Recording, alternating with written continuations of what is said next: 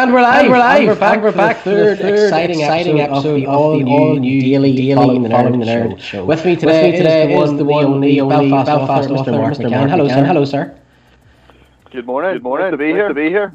I love that you're so relaxed. The glasses in your head. Chill. You're just going to take us on your stride. Of course. You know me. I'm a very laconic kind of guy. I like to take things at my own pace. I'm not going to freak out. I just want to. I'm here to deliver my opinions on what you got going on. Because ultimately, that's what this is. Just shooting the poop as it were.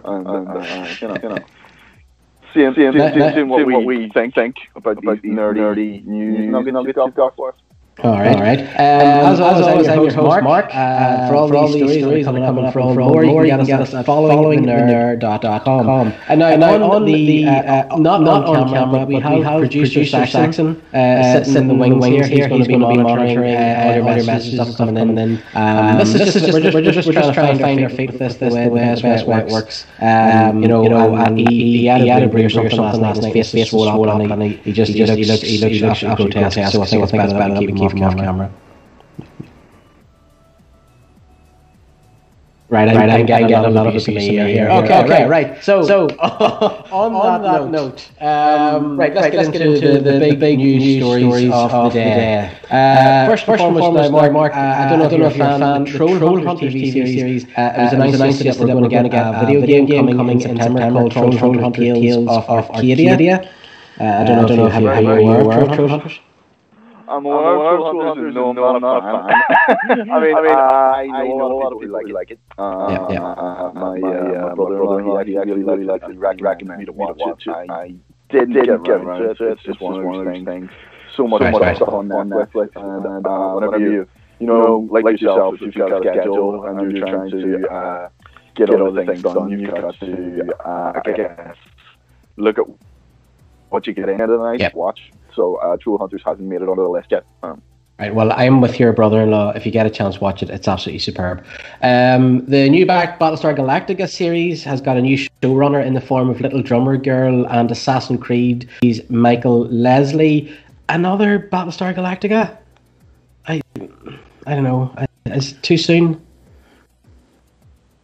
No, to be honest with you, I like the last reboot a lot. I like the original series. Well, I like the last reboot up until maybe the final season. But I mean, at the end of the day, it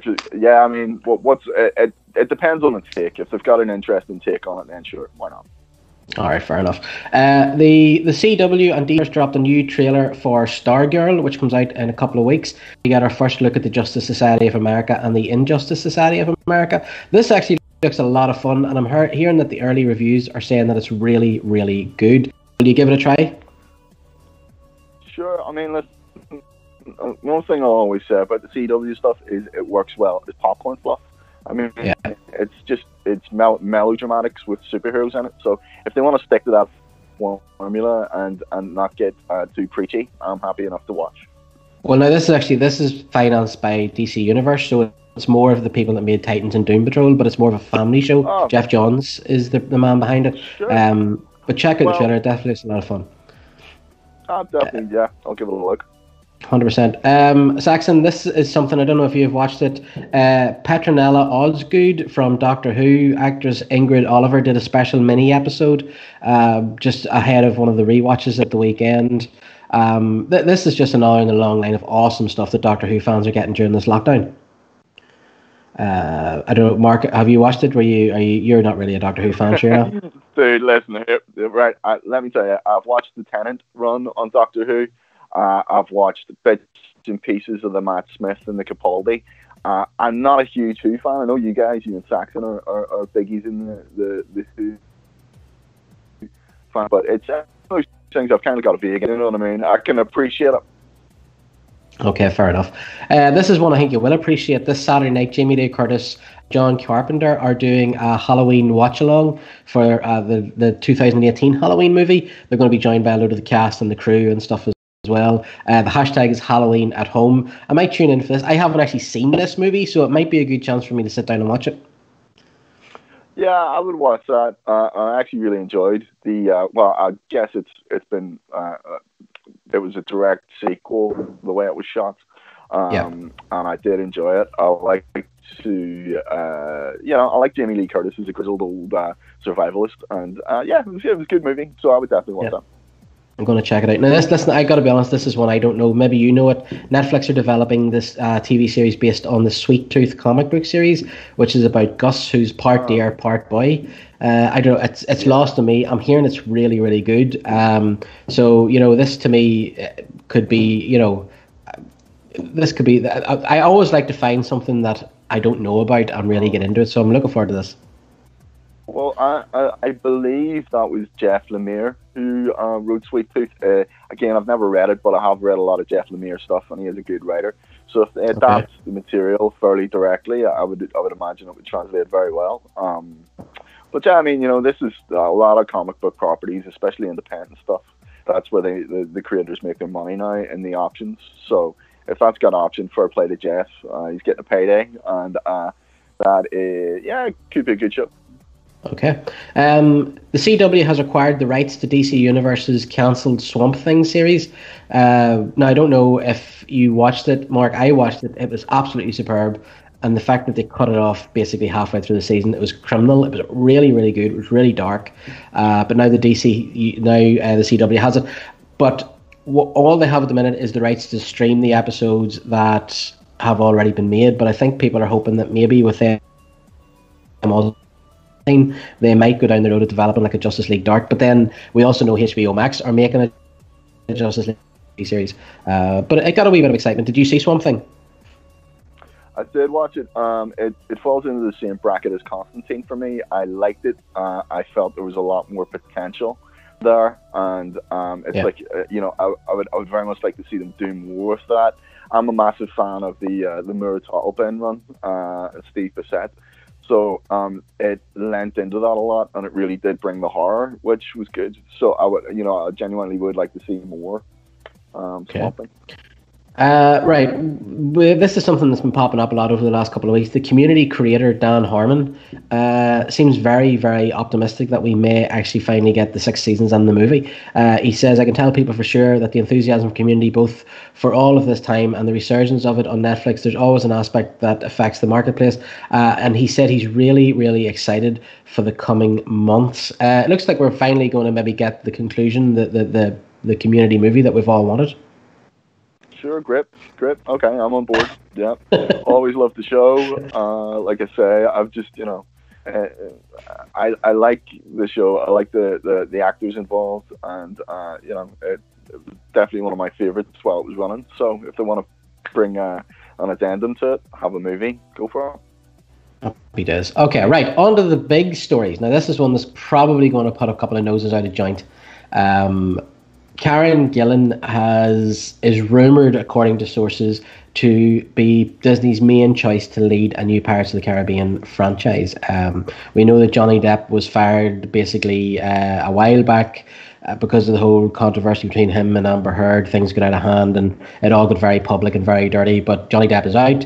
They want to continue the franchise. Now, admittedly, it did kind of burn itself out at Disney anyway, so they want a new, fresh take. But it looks like they may be going with a female lead and Karen Gillan.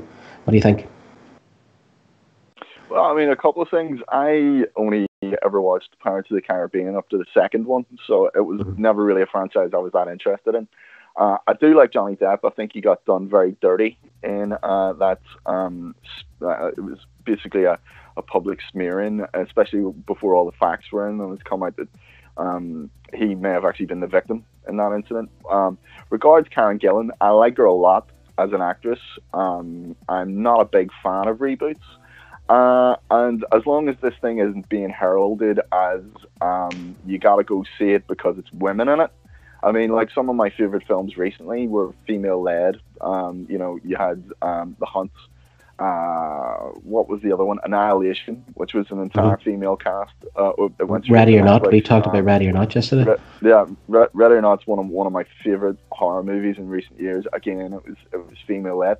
Listen, I don't care if your lead's female. All I care is that it's a good movie and that you've got a well written, well developed character. So if you want to do that across the board with well written, well developed female characters in good movies, then great, go for your life. But it's the whole preachiness that gets me. I've just no interest in listening to somebody preach to me about how woke you are by having an all female cast or whatever. It's just no interest. What matters is a good movie, and the actress is good, and that's it.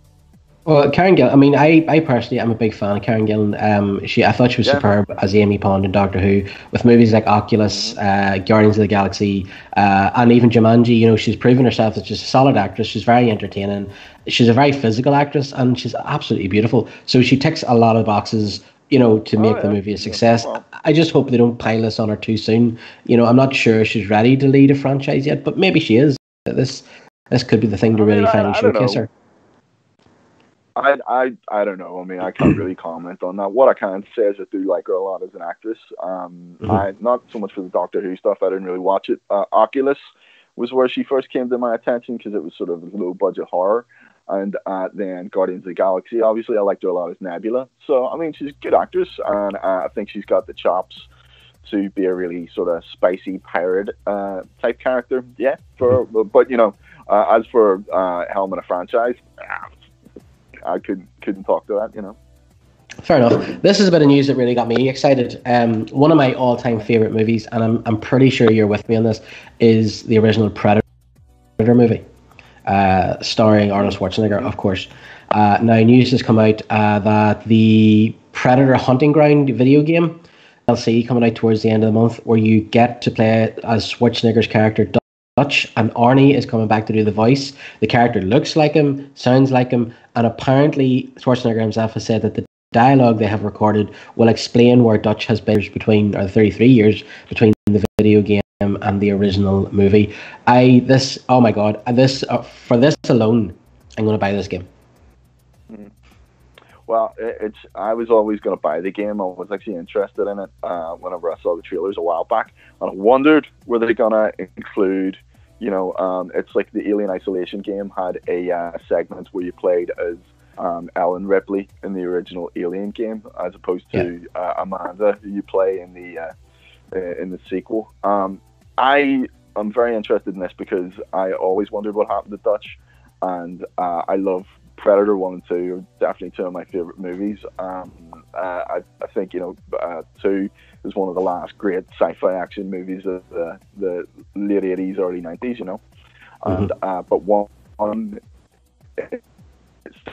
the bars, an awesome action movie. So the fact that Schwarzenegger's coming back, I saw this on his Instagram this morning. So I would like to play the game anyway. I think it looks like a good game, but just the lore of Predator and where he's been, etc. If that gets worked into it, that's even better. It sort of reminded me. Do you remember Arnie? There was the rumor that he was going to appear at the end of what was it, The Predator, which is a movie I don't even want to talk about because it derailed so much in the second act. But to me, this franchise, I love Danny Glover in the second movie, but to me, this is always going to be a Schwarzenegger franchise, and just to have him back is a really enticing prospect. Absolutely, big time. And I just want to put it out there that I really did love Danny Glover in Predator 2. I thought he was awesome, and that film had a great cast. It had Bill Paxton. I can't remember the name of the actress. I think she might have been Vasquez. Was it? She played no, it was a different actress. Different actress? Yeah, it was a different actress, but she was class. Loved the movie. But Predator, the original Predator, for me is one of the greatest action movies ever made. It is. Everything from the cast to the story behind it. Sean McTiernan, one of the greatest action directors of all time. Amazing. Yep. Alan Silvestri doing the soundtrack as well. Winner. Yeah. I can't wait for my two to get a wee bit older and sit down and watch Predator with them because, unfortunately it is pretty scary and it's very graphic, but it looks just as good. I watched it a few months ago and it looks just as good today as it did when it came out originally. Just to divert slightly. No, sorry, go ahead. No, go ahead. I was just going to say, I've been rereading some of the comic book material and I reread all 3 of the Batman versus Predator graphic novels recently, and they really hold up. First one with Dave Gibbons and Adam Kubert is just amazing. The first one's fantastic. Oh my god! And so a lot of that material, I read a lot of the stuff, and it was Mark Verheiden, who did Battlestar Galactica, who wrote all that Predator Alien stuff for Dark Horse, and it's just really, really good sci-fi writing. You know what I mean? Yeah. So and the first story, remember the first story with Dutch's brother, Shafe, as well? Yeah. The first Predator comic from Dark Horse. It was absolutely superb as well. Right, okay. This one sort of tickled me a little bit. Bob Gale, of course, one of the writers of Back to the Future, has addressed a major plot hole. Now, we talked yesterday, myself and Saxon, about how the Back to the Future... Josh Gad had done a new sort of podcast with all the Back to the Future cast, and they talked in it about how there's definitely not going to be a 4th Back to the Future. Thank you. But they also now, this has popped up. This actually popped up a wee while ago, and I just never got a chance to talk about it. Bob Gale has cleared up a big plot hole in Back to the Future, which has always been, why did Marty's parents not recognize that Marty was Calvin Klein? So now, to me, it wasn't so much a plot hole because you would just be like, right, well, he lived 30 years ago, so it's not him. But it has been something the fans have got about. So this is what Gale had to say about it. He said, bear in mind that George and Lorraine only knew Marty when they were 17. They didn't even see him every one of those 8 days. So many years later, they still might not remember that interesting kid who got them together on their first date night. But I would ask anyone to think back on their high school days, ask themselves how well do they remember a kid who might have been a semester or someone you went out with just that one time. If you had no photo or reference after 25 years, you'd probably have just a hazy recollection. So Lorraine and George might think it is funny that they once actually met someone called Calvin Klein, and even if they thought their son at 16 or 17 had a resemblance to him, it wouldn't really be a big deal. I bet most of us could look through our high school yearbook and find photos of teenage classmates and bear some resemblance to our children. I think that's fair enough. Well, I mean, first off, I appreciate the level of pending that someone has had to go to think. Man, this is a really big thing. Yeah. I mean, because honestly, I watched that movie and it didn't even occur to me. Maybe just because obviously I haven't nitpicked it, but it's one of the things I like about fandoms actually, and that is that they are totally pedantic and they hold lore and canon to an incredibly high standard. I'm all for that actually. So to seem so blasé about this, I guess says more about me than the fandom, because I do love the Back to the Future movies, but that was just not a particular element that I ever felt the need to go, oh, well, actually, But, fair play to Bob Gale. He cleared it up, I hope that puts all those people who were, like, up at night going, how didn't they recognize, like, Calvin Klein was their son years later? I hope it puts that to bed for them and they can just chill out now. You know what I mean? Rest easy. Right, HBO Max was supposed to be opening with a Friends reunion, an unscripted. Now everybody got excited because they thought it was going to be like an actual Friends episode, but it was more of a let's all sit around the couch and talk about how awesome Friends was. And it was cancelled because of the virus that we're all going through right now. But it seems that they may actually be able to get it done sooner than they thought, because with the whole thing going on, there was fear that it might not be able to get filmed until. But now Warner Media Entertainment and direct-to-consumer chairman Bob Greenblatt has said, at first we thought shows would be delayed for a month or two at the most, and now it seems like it's going to be far longer than that. But we're holding out hope being able to get this special done, hopefully by the end of the summer. If the stars align, and hopefully we can get back into production. He also said that they don't want to just do kind of the whole, like we're doing right now. He didn't want to do the whole Skype Zoom thing where they're all sitting around in their kitchens or their bathrooms or whatever and just talking into a random screen, which I think is fair enough. So, but it's really hopeful that we're... Don't devalue it. No, I'm not devaluing it at all, but I think when it comes to the Friends cast, you want to see them all together and you want to see them interacting and, where they all are now. So is it going to be like a TV show or what? Yeah, it's like I think they're doing like an hour special where they basically all sit around and reminisce about how awesome a show they created. Friends is very iconic. It's a moment in time, and I think it needs to have a big deal. But what I find in it, that they're now talking like we might get this film sooner than we hoped, which is good because it gives people that little bit of optimism that this whole kind of crazy scenario we're going through right now isn't going to last forever. And we know it's not, but it's nice to see a little, even if it's just something like Friends. It's kind of what we got back to to the first episode, where it's the little things, it's the unimportant things that are important, and things like that. No, I agree. It's just a ray of sunshine, Right, and this is a big story, and it just seems like all we're doing over the last couple of days is talking about The Mandalorian, and everything else. This story broke last night. Battlestar Galactica star Katie Sackhoff has joined The Mandalorian Season 2 as Bo-Katan. Now, Bo-Katan was a lieutenant in the Death Watch on Mandalore, answering only to Pre Vizsla, the owner of the Darksaber. Once Darth Maul took over Death Watch and took the Darksaber for himself, Bo-Katan left Death Watch and recruited the Jedi and Ahsoka Tano to come back to Mandalore to take it back from Maul, which is what we saw in the season finale, or the series finale of Clone Wars just a couple weeks ago.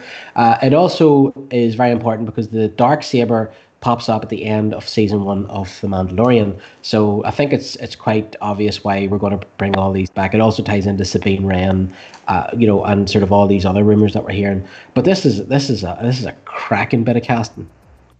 Well, straight up, I am happy about this on so many different levels. One, because I really like Bo-Katan. Two, because I love Katie Sackhoff, and I don't think she's had really any roles in recent years that have been standout, not since Starbuck and Battlestar. So, I mean, her as Bo-Katan is a great piece of casting. She really fits the character. But also, they're really melding the ending of the Clone into The Mandalorian quite well, in that, they're taking all those elements that, at the end of the Clone Wars isn't, it isn't so separate from what's happening in The Mandalorian. It's almost like an indirect continuation of because you saw the taking of Mandalore, and then the Empire obviously took it back during the period between A New Hope and Return of the Jedi, during the period between Revenge of the Sith and A New Hope, they took it back. So the Mandalorians have been exiled. They're living as little sort of clans. And the idea that Bo-Katan's going to show up now, and this is going to be a continuation of that story. I'm delighted, and I love Katie Sackhoff. So win-win. Yes, win. Well, the way what I'm starting to see here is that this Rebels, Clone Wars, The Mandalorian, this seems to me to be the story that Dave Filoni wanted to tell, and he's weaving it into all 3 series, which I think is absolutely superb. And I did a wee bit of reading around in this. Yeah, I did a bit of reading around in this last night. I was reading a lot of reports basically saying that while Jon Favreau is the showrunner on The Mandalorian, Dave Filoni is on set every day, and he is he's basically the new George Lucas, where Favreau is constantly going to him and saying, "Does this work? What way do you think this should fit into the mythology and everything else?" Favreau and Filoni, I think they're merging together. It's absolutely inspired. And again, I know there's this worry that people are like, "Oh, it's just making the universe feel very small." This show is set on Mandalore, or around the Mandalorian rather. So the idea that Boba Fett's coming into it, that Bo-Katan's coming back into it, that Sabine Wren's coming back, they're all Mandalorians. They're all part of that story. So I personally, I think this is absolutely brilliant. I'm really excited. Listen, I can't heap enough praise on that creative team. I mean, Dave Filoni is the son George Lucas never had. Do you know what I mean? The guy really understands the legacy, and I think he's undone a lot of the bad will engendered in the fan base with the recent trilogy, or at least the side of the fan base that hated it, because the Mandalorian is carrying Star Wars on its back right now. That and the final season of the Clone Wars, and it's entirely down to, I think, Dave Filoni being very, very reverential, a great storyteller, a great producer. So I don't normally blow this much smoke up anybody's ass, but I really do think the guy's he's the wizard's tits, so. Yeah, and on top of that, he's a really nice guy. I met him at Celebration a couple of years ago and I talked to him. He's a lovely guy. Not always goes extra. It absolutely does. And, to me, I could be wrong here, right? But I'm reading a lot and I'm seeing a lot of videos being made that there's sort of an internal struggle going on right now at Disney Lucasfilm between Kathleen Kennedy and I don't want to get into all this, but kind of the agenda that she's trying to push with Star Wars and everything else. No. And on the other side, there's Jon Favreau and there's Dave Filoni. And to me, right, what I see is I think a lot of the damage that was done in the last few years with Star Wars in the fandom was the dislike of Rey. Okay, myself and Saxon talked about this a wee bit yesterday as well, where we didn't dislike Rey because she was a woman. We disliked her because her character wasn't well developed, and to be honest with you, she was a bit vanilla. She was a bit bland. Now, we all liked her in The Force Awakens. We thought, right, she was over. Go ahead. She was overpowered as well. Yeah, so and that was why we didn't like the character. But it almost seems to me like maybe there's a deliberate move here to pull back Ahsoka Tano, Sabine Wren, Bo-Katan, who are all female characters, and the fans are bouncing because they cannot wait to see these characters come back. Which to me dispels this whole idea that we're a bunch of knuckle dragon sexists. This is one of the biggest fallacies that was ever perpetrated by the mainstream news media. Wars fans are somehow sexist, because Star Wars fans, indeed sci-fi fans, are some of the most inclusive people I've ever met in my life. Star Wars had Princess Leia as a role model at the gate. She was even with the guys. Sometimes like we bring up a Prison Break where she essentially takes the lead in the Death Star Prison Break. Leia is a massively she's butch. I'm taking. It's because she's well written, well developed. She ticks all the boxes. So this whole thing where Star Wars fans or Star Trek fans, and I see a lot of this now too. Elements of fandoms are sexist because they don't really develop characters that are being force fed to you, and if you don't agree with or like the characters, or if you've got any sort of issue with them, then you're automatically smeared. And I think it's one of the most divisive pieces of marketing I've ever seen, and the mainstream media are disgustingly guilty of it. So, yeah, no, I totally agree. But hopefully this will change things around, and we know that the situation the world's in at the minute is kind of pushing all that to the background. And I think when it all comes out of it, we'll all be a wee bit more level-headed about everything. Hopefully.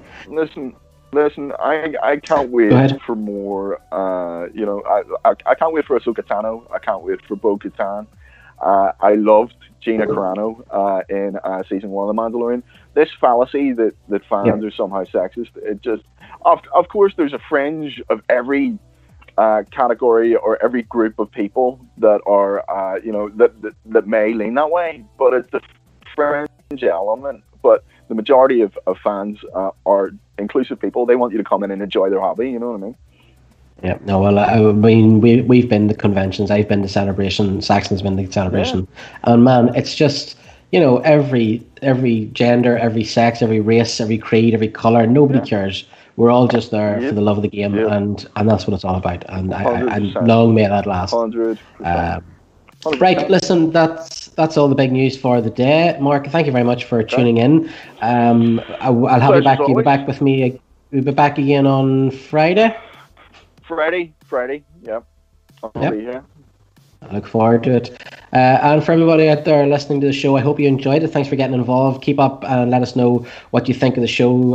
If you like it, if you don't like it, let us know why. Are we right? Are we wrong? Should we be reporting on anything else? We want to hear it all. If you want to get us on the social media, get us on Facebook at facebook.com/following the nerd. Get us on Twitter at nerdfollowing. And if you just Google Following the Nerd, you'll find all our wonderful social media stuff out there as well. The main website is followingthenerd.com, where all these stories and many, many more will be popping up all the time. And of course, just make sure, clicking them down below, make sure you're subscribed and click the little bell for your notifications. As always, Mark, thank you very much.